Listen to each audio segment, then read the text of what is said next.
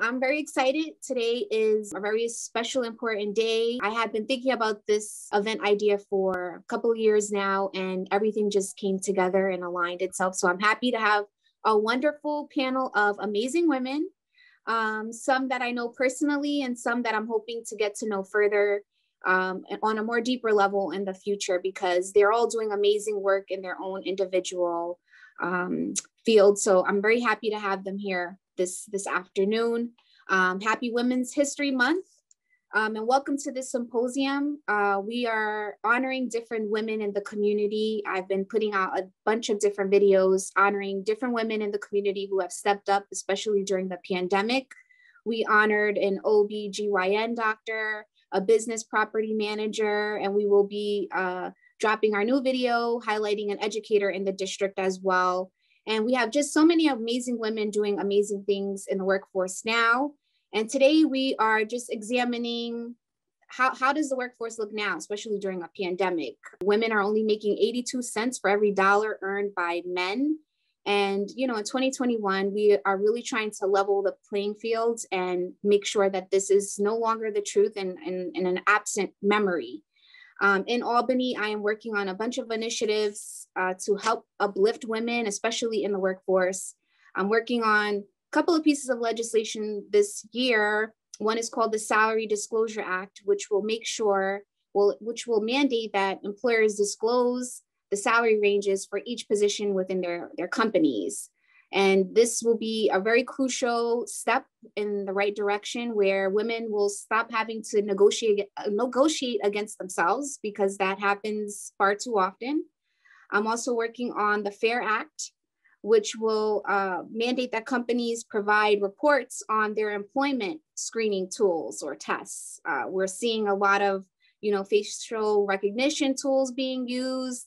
And we're just trying to have transparency in all of the employment tools that are being used in the hiring process, because we know that sometimes it may not be in our favor. So we want to make sure that companies are using the least discriminatory tool that is possible, so that we can make sure that we have a diverse workforce. So I'm very happy today to be here again with my amazing panelists, who will all offer their own unique experience and their approach to the workforce, and helping more of us get into different places of positions of power.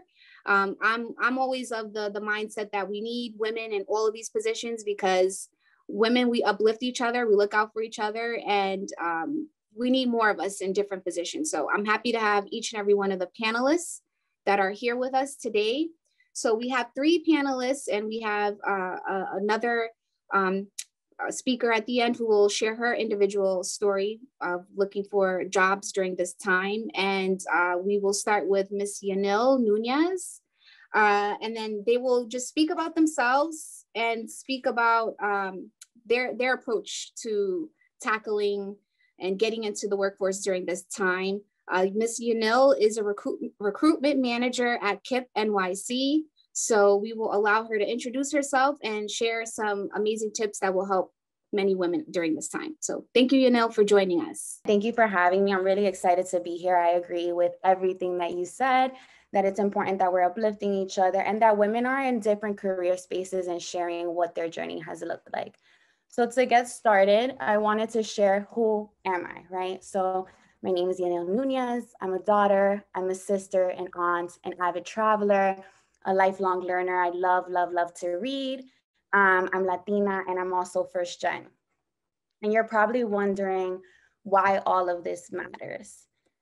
That's because when I pair it with who I am with my credentials, I have a BA in sociology and psychology from Stony Brook University, a master's degree in organizational psychology from Columbia University, and then I have 2 roles. So my day-to-day 9 to 5 is that I'm a recruitment manager at KIPP NYC. And then for my side hustle, I'm a job search coach at Bossed Up. So previous to my work as a recruitment manager at KIPP NYC, I was working as the Assistant Director of Experiential Education over at Columbia, where I had an opportunity to work with undergrads, graduate students, and alumni from Columbia University across all of the different disciplines to help them find the jobs that they were really interested in. So when I was pairing the who am I of being Latina, of being first gen and all of the things, part of the reason I decided to go to KIPP NYC was because it brought me back to what it was that I wanted to do long term. So at KIPP NYC, I worked directly to recruit teachers, to recruit different staff members to serve low socioeconomic areas. So it's Black and brown students in low socioeconomic areas. And that also ties into being mission oriented. I didn't get fulfilled at Columbia because while I was doing all of the job search related things, I was doing it for a privileged community. And that's just me being honest about, you know, when you pay $60,000 a year for your education, there's way more resources available to you. And I wasn't able to work directly with first generation low income students at the scale that I was hoping to do so. So I asked this question because I think it's important for everyone to start there whenever they're thinking about their job search. Who are you? What are your credentials? But more importantly, how do you bring your full self to the table? Getting a better understanding of what you need. And that's going to help you identify what it is that you want, right? So for me, it's really important to have that traditional sort of 9 to 5 schedule, because then it gives me an opportunity to organize my life around all of the other things, right? My side hustle wouldn't be as possible if I didn't have as much of a consistent schedule in my more traditional work role. And similarly, I wouldn't be able to be present on the weekends for my nephews if I didn't have every weekend off. I also have the benefit of having all of the educational holidays off. So right now, this week is spring break across the Department of Education in New York. And so that gives me an opportunity to spend even more time with my nephews, whereas, you know, my siblings who are all in healthcare and law enforcement don't get that same privilege. I get to spend those days with them, and that's really fun for me. And then thinking about the benefits too, like, again, I'm an avid traveler. So for me, having a significant amount of PTO is really important. Health insurance, if you are looking to, you know, save on on co-pays and things of that nature, you might want to have a union job that will, you know, save you long term on health insurance. Is the company offering retirement options, 401k, stock, things of that nature? Are you moving for the role, right? Traditionally, everyone was thinking about doing something local. Now people are moving across the country for jobs of their dreams. Now with the pandemic, we're thinking about remote work. What does that look like? Is it something that you're interested in long term? And of course, the biggest question that I think anybody has when looking at for a job is salary.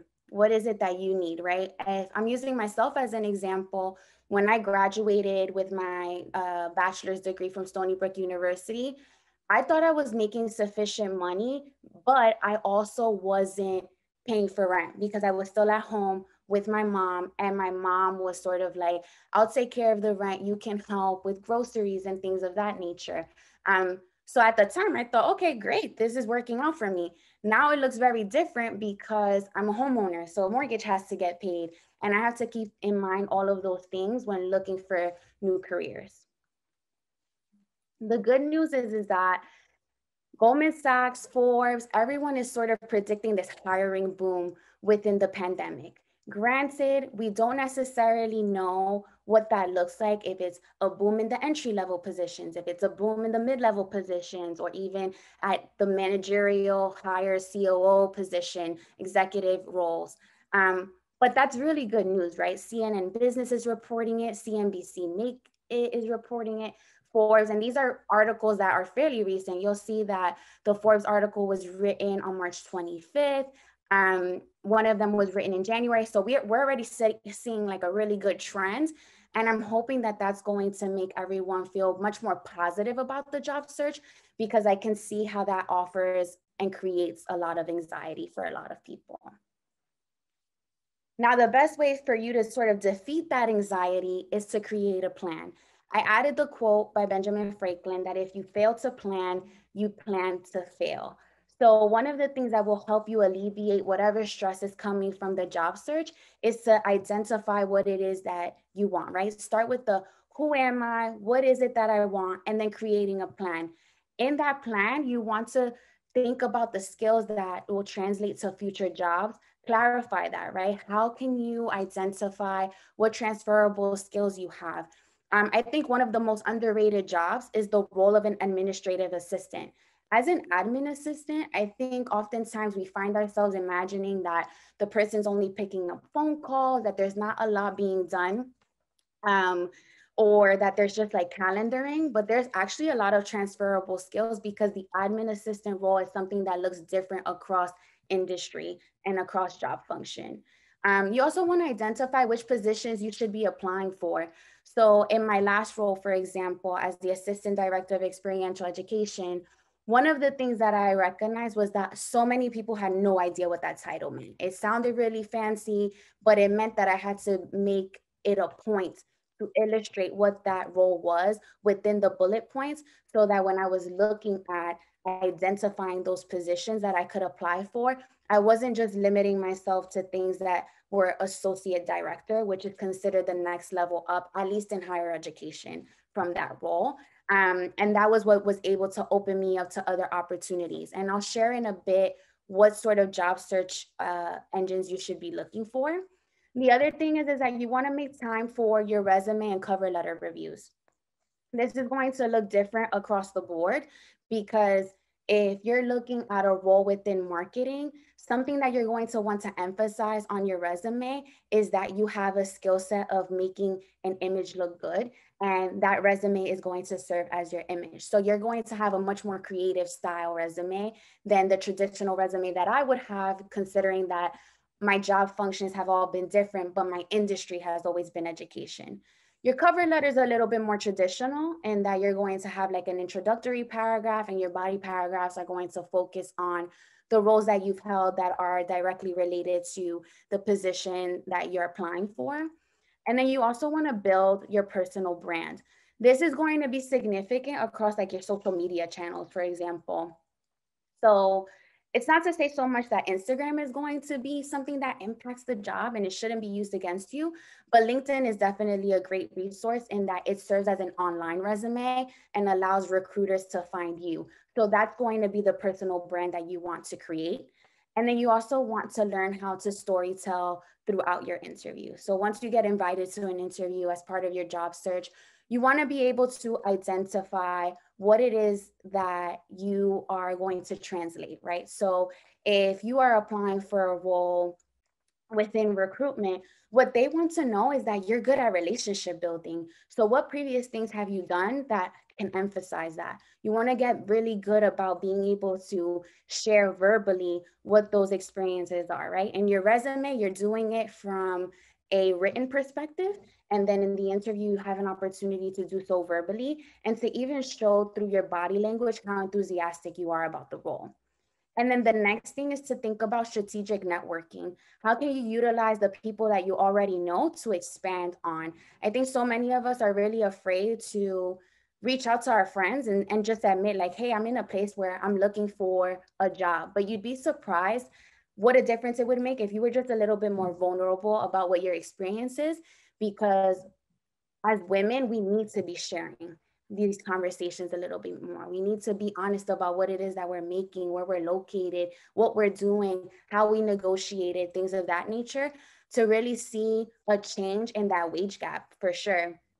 I'm constantly referring back to the fact that a Latina is making half as much as a white man, right? We're making like 54 cents compared to the dollar that a white man is making. And I'm always encouraged to think about like, all right, who is in a position that I'm interested in? How do I communicate with them that I'm interested in that position? And I would love to learn how they got there. That's strategic networking, being intentional about making friends with people who are in the places that you want to be in. In terms of resources for your job search, so these are probably the top 4 resources that I would use at different stages of that job search. So LinkedIn is a primary resource in that, again, it serves as an online resource, allows you to create a resume and a brand to the larger public. That makes a huge difference. And then you have Glassdoor. Glassdoor is a great resource when you want to identify what the salary range for a position is. So on Glassdoor, people will anonymously report what their salaries are for a specific position at a specific company in a specific location. That's all really important because if you're applying for a job at Google, you're not going to get paid the same as a recruiter in New York at Google in comparison to as a recruiter in maybe like Colorado or South Dakota, et cetera, even though you still work at the same company. And that's because the company is keeping in mind the cost of living. Indeed is also a great resource in that a lot of companies will post their positions there as they do on LinkedIn.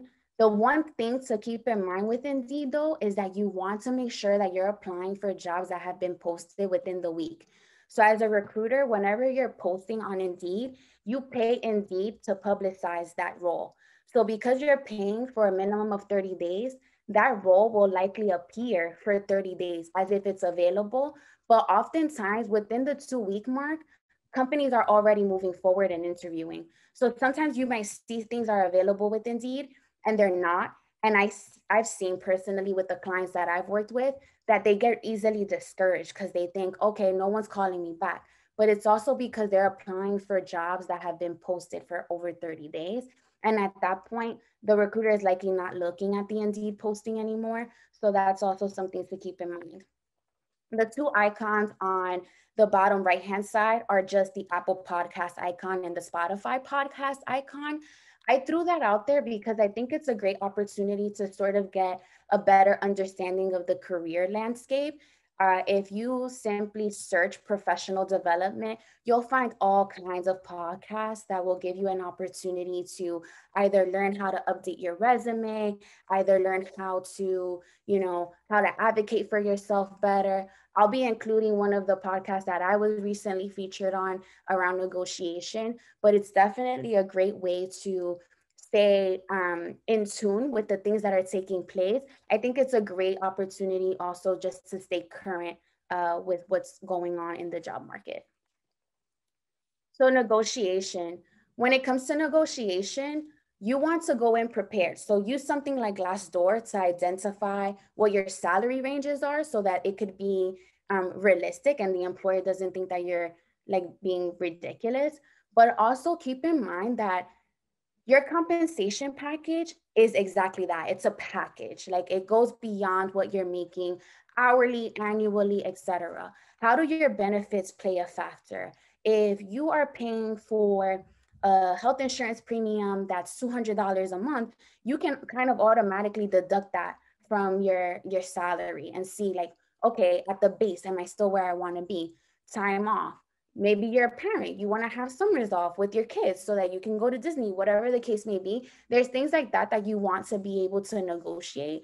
One of the things that we for sure are going to see an upward trend in terms of negotiation is that people are definitely going to be negotiating remote work. So that's something else to consider. Relocation cost is something that you can negotiate. Like maybe you're moving cross country. What does that mean? Do I get a $10,000 bonus to make sure that I'm moving everything? What does that look like? Are you going to add like a 30-day hotel stipend so that I can find living arrangements while I'm in this other place? All of that. The biggest question is, are you being realistic? Because you definitely don't want to ask for something that makes no sense. And you can use Glassdoor to do that. And you can also talk to your friends to get a better idea. On the right-hand side, you'll see that I was featured on the Bossed Up podcast, and I focused on how to evaluate if a job offer is right for you. I hit on all of these points. You'll also see that it's a 6-minute podcast. Like you can get so much information in a short amount of time. So I definitely encourage you to take that opportunity. And feel free to reach out to me. I'm happy to be here. And I just wanted to make a note of my email. Feel free to reach out to me at yanil.nunez@gmail.com. You can let me know that we've met through this webinar, and we can talk further about how your personal experiences are being impacted and how to move forward from there as it relates to your job search. Okay, now we have Ms. Dante. She is the founder of Kick in the Door, a motivational speaker. I saw a great video of her and I was like, oh, I need to have her on a panel because I need to figure out what mantra she has when she wakes up to do everything that she's doing. So we'll turn it over to Ms. Dante. Thanks for joining us. Of course. Hi, everyone. I'm Dante Clemons, the founder of Kick in the Door, and I am honored to be here. Kick is a consultancy that helps ambitious individuals develop a career that they enjoy. I founded Kick in 2017 after successfully pivoting my own career from working as an architectural designer, designing buildings in New Orleans, Louisiana, which is where I'm from, to product management, where I work to develop digital applications, platforms, and products. So every app that's on your phone, there's a product manager building and designing that. That's essentially what I do day to day. And I sincerely want people to have access to a career that they desire, right? Like there's the opportunity equation, and then there's the preparation side of career development and readiness. And so Kick exists to solve the preparation problem. You can find more out about Kick at kickinthedoor.com and Kick in the Door on Instagram. So today we'll talk about values-based job hunting and my favorite, which is negotiations. So values-based job hunting is a philosophy that we use at Kick to evaluate companies of interest to see if they're a match for us, even before applying to a job. It's a quick and efficient way to gauge whether or not your personal values align with the company that you're targeting. So much of what we hear about job hunting is hopefully begging that we get a job at a company. And this really kind of turns it around so that we are selecting the company that we want to work for versus just being grateful to get a job opportunity from said company. So the intention of values-based job hunting is to enable you to not only get a job, but to take the job that you'll be most fulfilled in. Because what's the point of working hard to get hired if you'll be miserable once you're there? I think we've all gone through that experience. So here's how it works. So you define a set of things that you value most. Maybe you want to work at a company that pays well. Obviously, generally, we all like money. You want to work at a company that really values their employees, prioritizes diversity, and doesn't take themselves too seriously. Maybe you want every day to be casual Friday. You don't want to have to wear kitten heels at work. You want to be able to wear Jordans and sneakers and so on. All of that is feasible, right? So let's say you're a marketing manager, and theoretically you can be a marketer at any type of organization. But because you want to be paid well, you focus on industries that can support that. You might bypass nonprofits, for example, and focus on publicly traded companies or private companies. Next, you visit the website. You go through their LinkedIn profile. You even read through several job descriptions. What's their tone like? So many companies tell you what they value based on what they're hiring for, where they're investing, right? Because the types of job descriptions and the roles that they're hiring for also show you where they're willing to spend their own money. Who are they investing in? What departments are they investing in? All those things start to demonstrate their values. The other thing to look at too, based on LinkedIn and the website, is the leadership team. What's those folks' backgrounds like? Did they all go to Ivy League schools, or some of them go to public colleges? Are they diverse? Do they look like me and you? You know, what do they dress like? Are they wearing suit and ties? Or are they wearing like just uncollared shirts, t-shirts and whatnot? These all signal to you what the culture is like at that company. Also, if there's a publicly traded company, one of my favorite things to do is to read their 10K filing document. It's in their investor reports. It's required that they file that annually to the SEC. And the cool thing about a 10K form is that it tells you exactly how the business makes money, what they're afraid of, what the competitive landscape looks like, what their professional risks are. And it just helps you to get an understanding of the solvency of the company, like how profitable is this company? Because the company that's made $2 billion last year, you might want to come in with a stronger number because you know generally they have the budget for it. And again, so looking at the 10K report, like does it align with what you value? Does the company project their business investments and whatnot in a way that aligns with what you personally believe in? So the cool part is you get to take all of that knowledge and insights from that process and use it to apply thoughtfully to the job, and then to ask compelling questions in the interview process, because all of that is research, and that's actionable research. So if they check all the boxes for you and aligns with your personal values, you now have, I think, the basis for some good questions that you can ask of the interviewer and even potentially of your future manager as well. And it's true that like every organization won't be a fit for you, and that's okay. The goal of this process is to identify 3 to 5 organizations that fit what your values are, so that way you can more strategically put effort around applying to and securing jobs from those particular orgs. It's personally how I job hunt. It's how I advise every Kick client to job hunt. And it's just a more effective and efficient way to job hunt versus just blitzing every opportunity that you can find on Indeed and other job sites. So by asking these questions, you really get at the heart of what you value, and in turn, the attributes that you could evaluate every company by, even before you apply. So in some cases, the job description may be appealing, but during the interview, something feels off, different or unsettling. And at truth, it's just like you're not a good fit for the company, but sometimes when we're honest, we realize that the company isn't also a good fit for us. And that's oftentimes because our values don't align. And again, that's okay. You want to get ahead of that versus taking a job, getting into a role, and then 90 days in, hating your job and wanting to job hunt again to get out of that situation.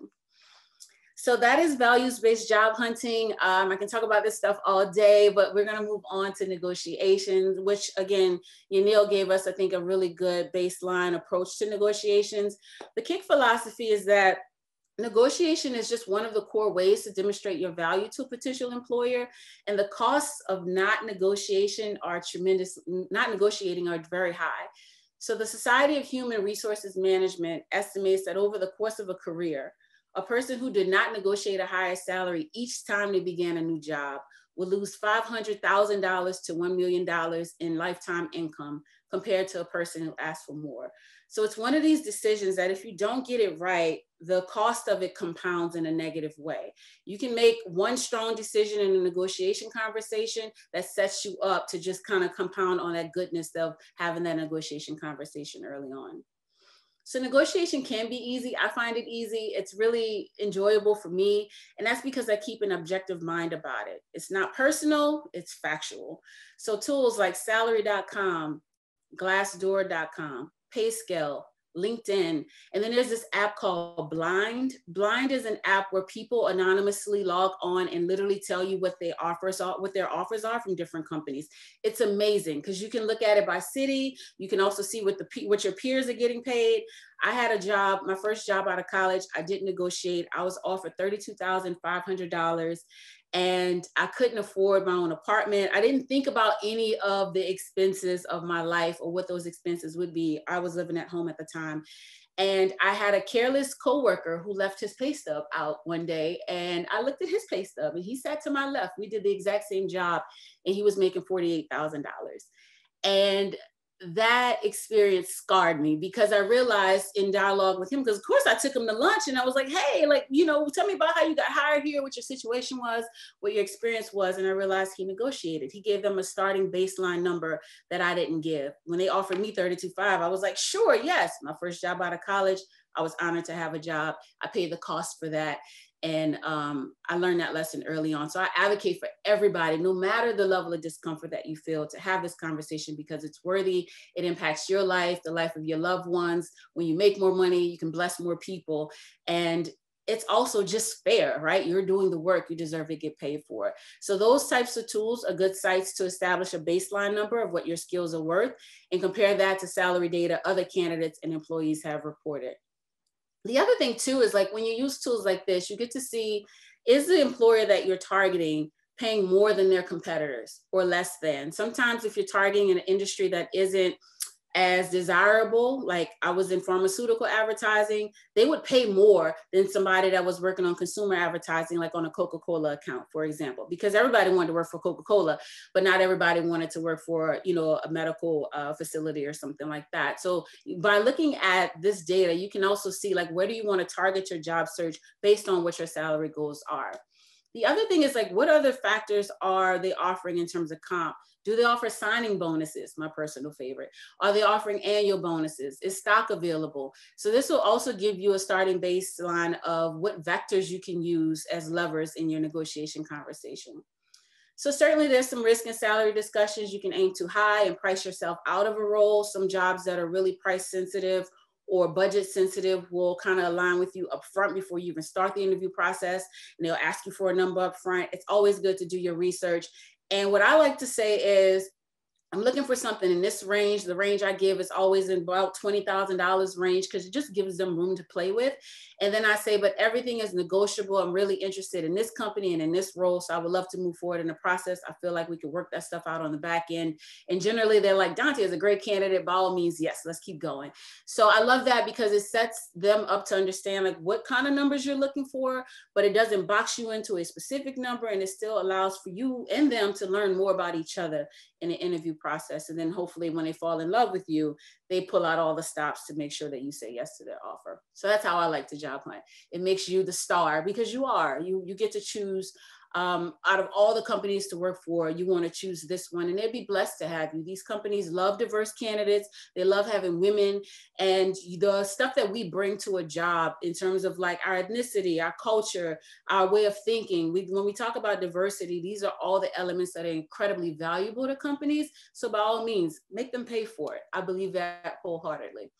It's also like much harder to get a raise once you're in an organization. I think we've probably all lived through that. It's a common thing, than it is to come in at a salary that's not only fair, but is also competitive in the market. So again, if your number to live and maybe have all your bills paid and go out and eat steak once a month is $65,000 a year, but the market is willing to pay you 85 or 90, but this company can only pay 85, but their competitors are paying 90 or 100, like you can use all of that as leverage. You can try to get to the highest point of the salary band that they offer. Don't be so quick to just say yes to the first number that they throw out there, because oftentimes the budget allows them to kind of scale that up, often in ranges of about 15 to 20K.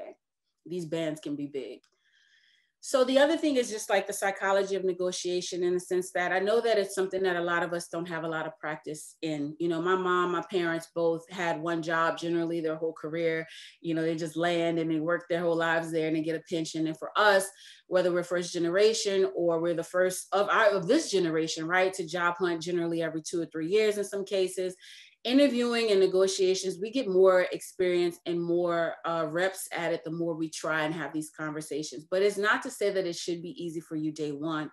But I think the psychology of it to keep in mind is that we will travel far to spend less money on groceries, right? We'll skip the grocery store that's near us because we know their prices are higher. We'll go further out of the way to go to the cheaper Trader Joe's, 3 miles away. We'll compare gas prices and pick the gas station that we think offers the best value for the price.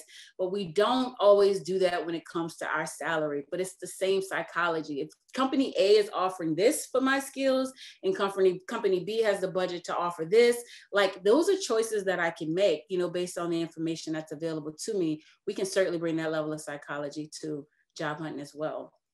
I will also say one of the most important strategies is to aim to secure a second offer from another company that just provides leverage.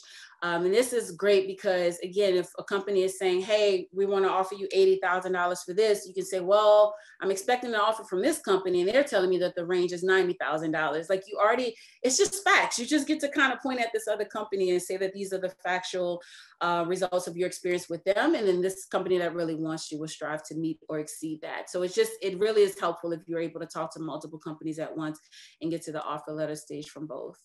And I will also say that, again, if negotiation makes you uncomfortable, you're not alone, but comfort is not required.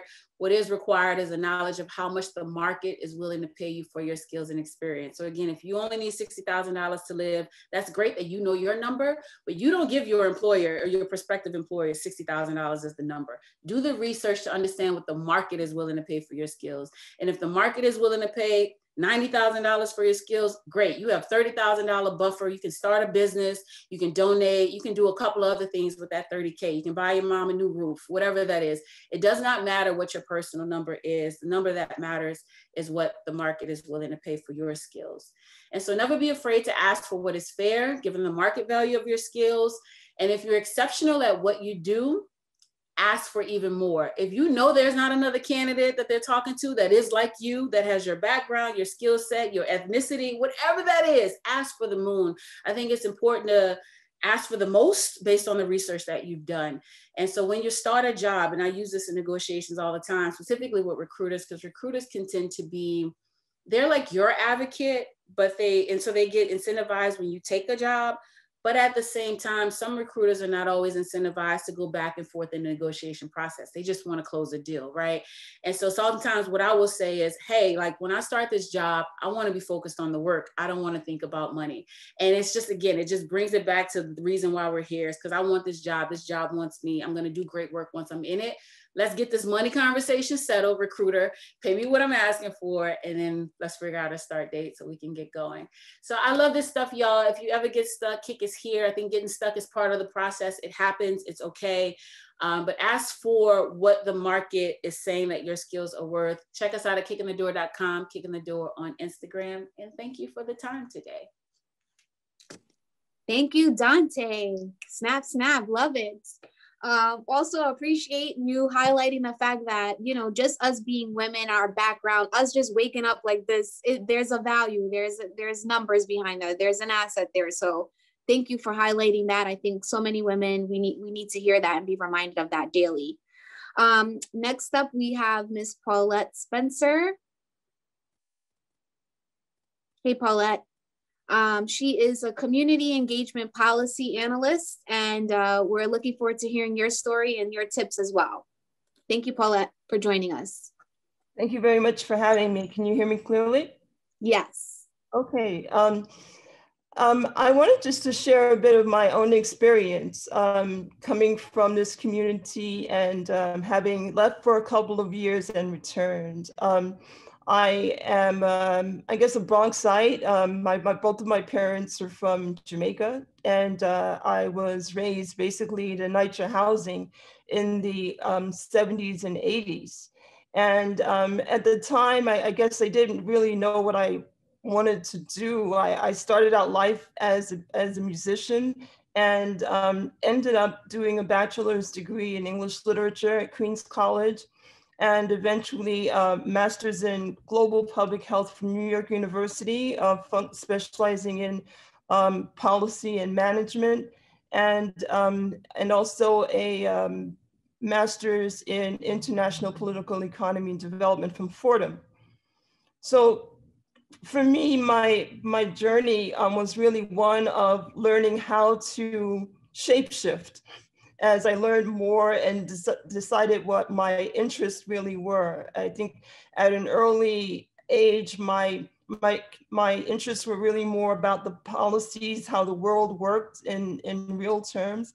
And so I can distinctly remember being in a piano lesson and thinking to myself, wow, I'd love to work in international development. And I remember that thought just crossing my mind at the age of like 15. And it basically, what ended up happening is I decided that I wanted to work for the UN. But I knew that I didn't have the credentials to be, let's say, one of their program officers, which would normally require a master's or a PhD because it's highly competitive. And I remember a family member saying to me, well, just go in as a secretary. And I realized that going in as a secretary, as an administrative assistant would give me the opportunity to sort of be a fly on the wall. And for me, that was more important to me than anything. And so I remember going and going down to the UN, and they had a placement exam. So if you come in and you want to apply as an admin assistant or secretary, you basically have to have the skills as a typist. So it's a skill that I highly recommend.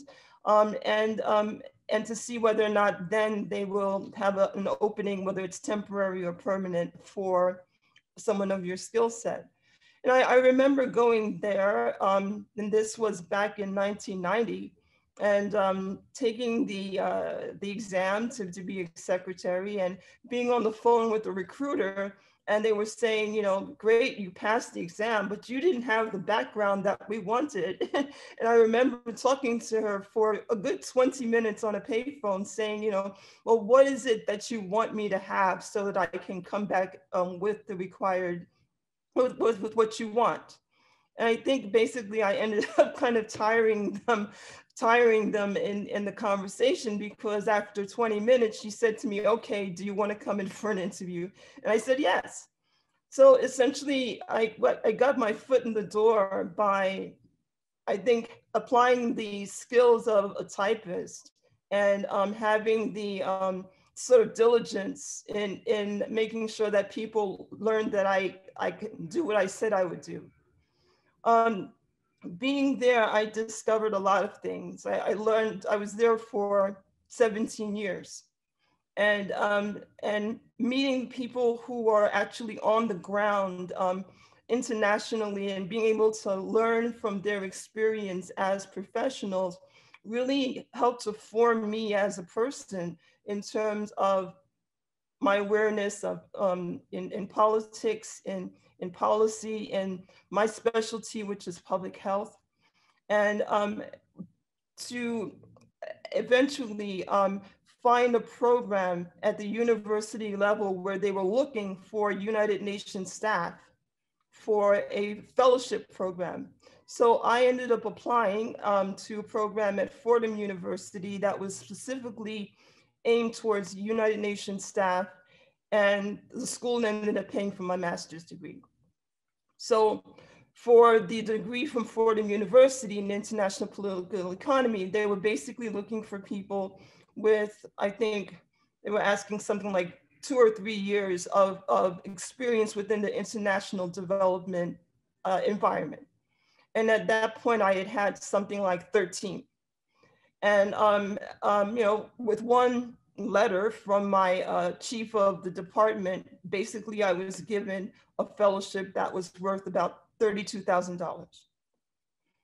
And so having those skills, and as I think an earlier speaker said, you know, having the skills as an admin assistant can actually take you quite far. Because one, you're able to build things from the ground up. You know, I see now as I am at BCHN as the community engagement analyst, I'm able to be my own secretary. And so it gives you a certain self-sufficiency in terms of getting things done that I don't think I would have had I not been an admin assistant for that period of time. When I decided that I would leave the UN, I realized that it was important to really act locally while you're thinking globally. And that's when I decided to, well, for other reasons as well, I returned to the Bronx. And I ended up working as the director of programs at an agency here called the Bronx Health Link. And I found that job by essentially calling them up and offering to volunteer. And so there was some program that they had. And I remember the executive director saying to me, you know, well, what would you like to do for us for this particular program? And I had no idea. I said, I'll make copies for you if you want. And so I ended up showing up there and presenting myself. And at that point, I had both the public health masters from NYU and the MA from Fordham, and the exposure from UNICEF. And essentially, that's how I was hired. And you talk about salary before. What was a very nice surprise was that they actually hired me at the same rate that I was receiving when I left the UN after working there for 17 years. And so that is to say that it's very, very important to sort of start from the ground up, especially if you want to discover what your strengths and your weaknesses are and what truly motivates you. And so the work that I've been doing now, which is about, I guess this is my 5th year at the Bronx Community Health Network, has really focused around bringing communities together. And I should say, I skipped over one point.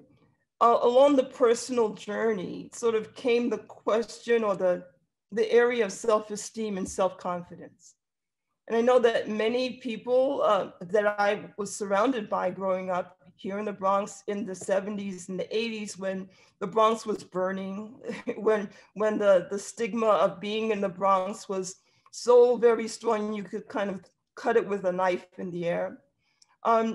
It really kind of played on my mind, you know, in terms of, you know, where you're from, what you bring to the table. And I realized that that sort of vulnerability is something that's very important to acknowledge. And I realized that even what I'm seeing now, mental health services are very vital to letting people know that there is a way to address areas that might actually prevent you from being your true self, your best self. And so work that I've been doing with our community and with the agency that I work for, which has a whole team of community health workers, is to look into programs that, that people who may or may not be insured can access, either in terms of mental health services or other social services. Some of those programs include a company called the New York Common Pantry. They're actually a food pantry, but they offer an entire menu of social services, including clinical social counseling, social work counseling. There's also Bronx Works, which also does things in terms of health, in terms of employment. There's also an agency called Part of the Solution, which works primarily with the houseless population, but they also offer services in mental health as well as employment counseling. There's a State University of New York, SUNY, and there's a program called Attain Lab, and that is for career counseling and outreach. And there's also SUNY Education Opportunity Center. So these are some of the local resources that people from our community can seek out. They can get referrals to these to these services, and you have staff who will sit with you and really cater to your needs, whether that is in working out things in your life so that you can be your best self, and or getting you connected to services which all of which influence your overall health. And so that is a bit of my journey. I hope it was great. Well, thank you, Paulette, for sharing that. I'm glad you brought up the whole importance of, you know, mental health and making sure we are taking, you know, using our health insurance, because that, like you said, it's part of our primary care, and making sure that we are utilizing those resources so that we are showing up our best self to work and also to the job search as well, because, you know, we're all carrying around baggage and we're not sure if that is maybe, you know, that baggage may be a blockage for some of us. So making sure that we're addressing all of our needs, our physical and mental health needs. So thank you for sharing that. And now I have my good friend who's also an attorney, who I just wanted to highlight her so that she could share her journey and her recent experience within the job market. So Ms. Hala El-Trabagi. Hi, everyone. I'm Hala. I'm actually really glad that I'm going after all of these awesome women because my story actually touches on something that each of them has mentioned. One of the main things I want to talk about is the vulnerability of the situation of looking for a job. So I am an attorney. I am licensed in New York. I worked in New York as a medical malpractice attorney, and I lost my job during the pandemic.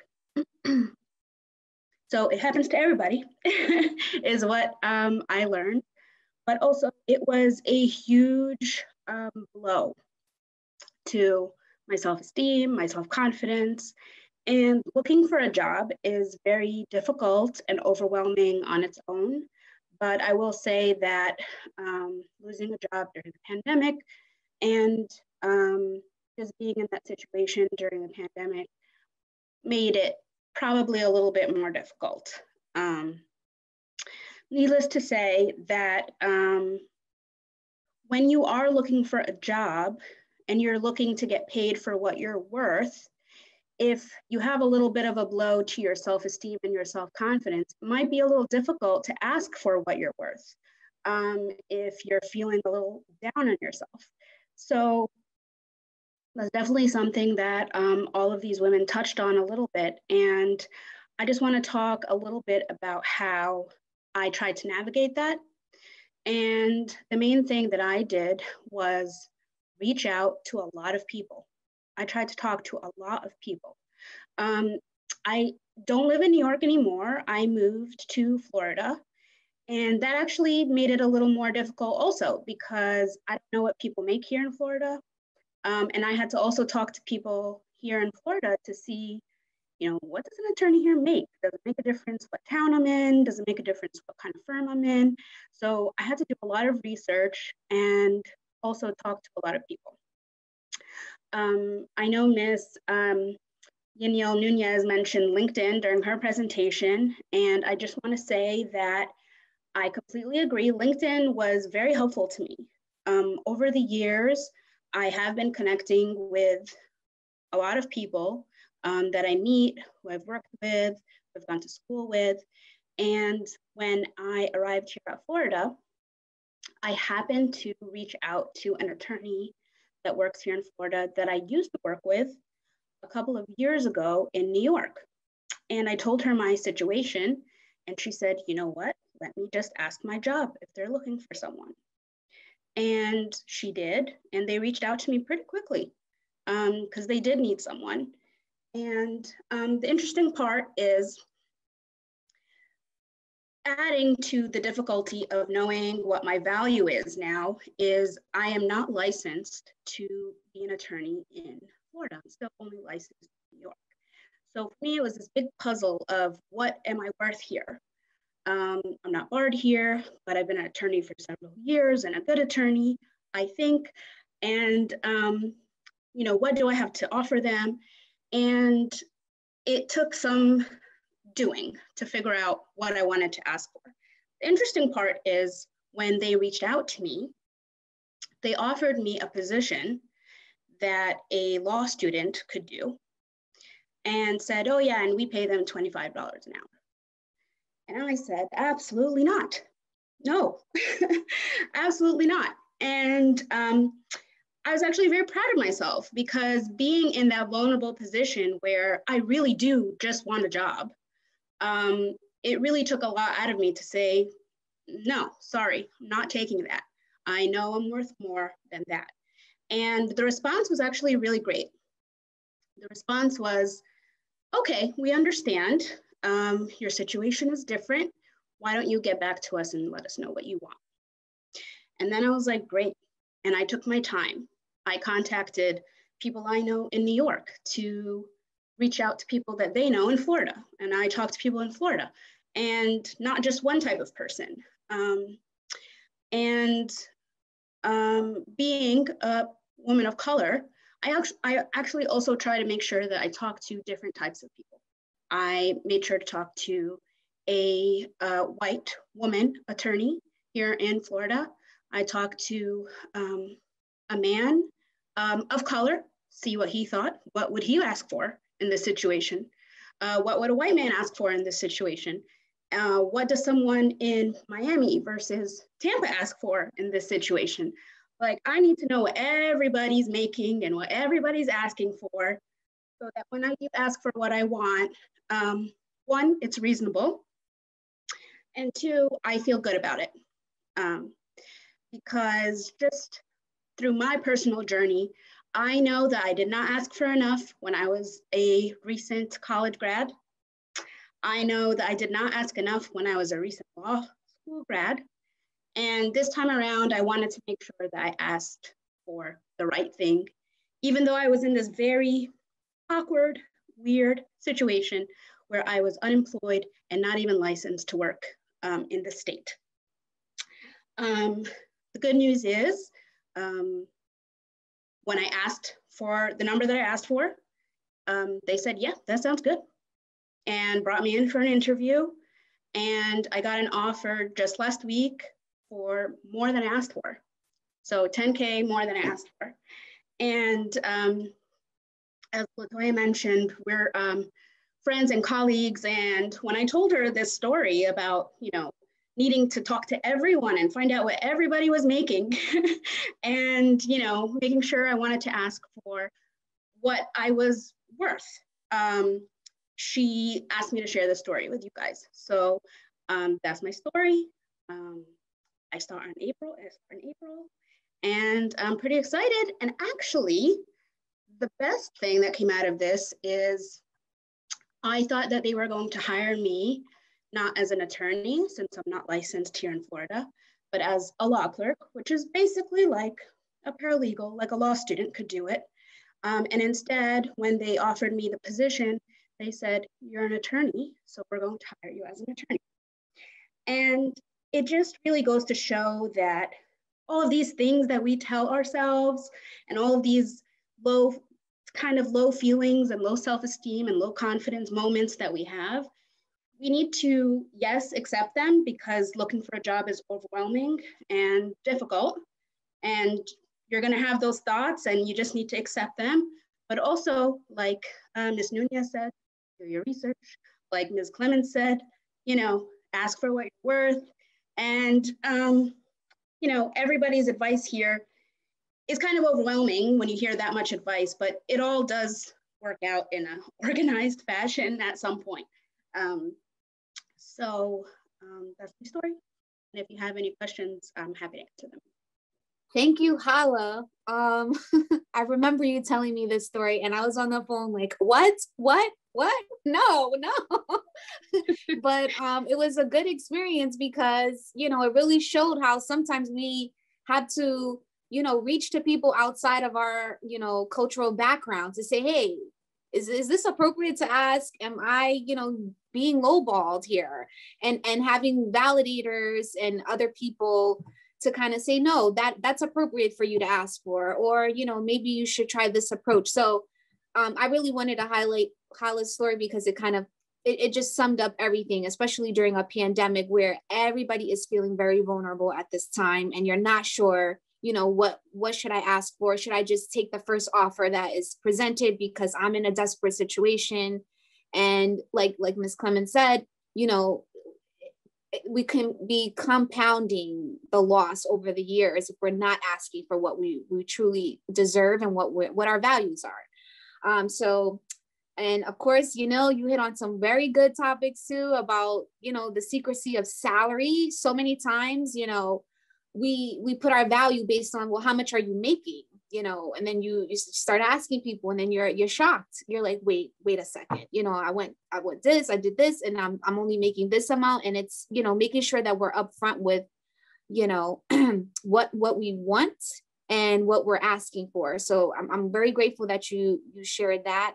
And then Ms. Clemons bringing up, you know, the cultural values of the company. I never really thought about it that deeply, but it's such an important factor to consider when looking for a job, because like you said, you want to be giving your all to a company that is also serving not only your needs, but let's say the needs of your community or the needs of your soul. So that was also very important. And then of course, Paulette with the whole mental health, you know, I just recently invested in a therapist because I said, hey, I need help too. You know, I want to make sure I'm showing up to my job the best that I can as well. So I want to thank Ms. Paulette for sharing that as well. If there are any questions, you can drop them in the chat right now. I know there were a lot of questions about how to reach you ladies. So I know Dante shared hers, you know, you shared your email.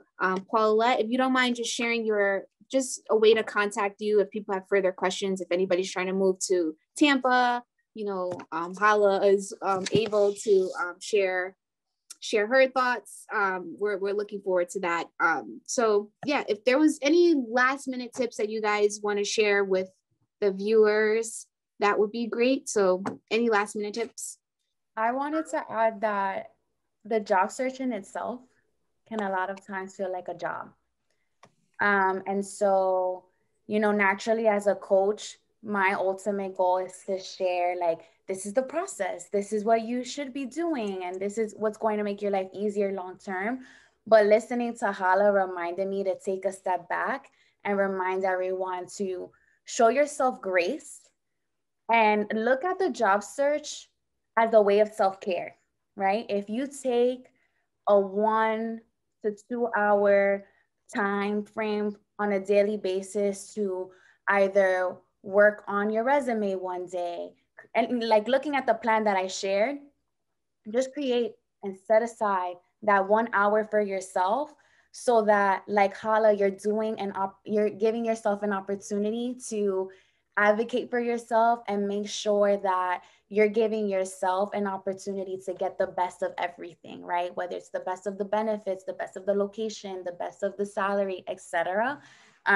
But in the process, just making sure that you show yourself grace, because it's not always going to work out in your favor, and that's okay. Because when one door closes, another one opens, right?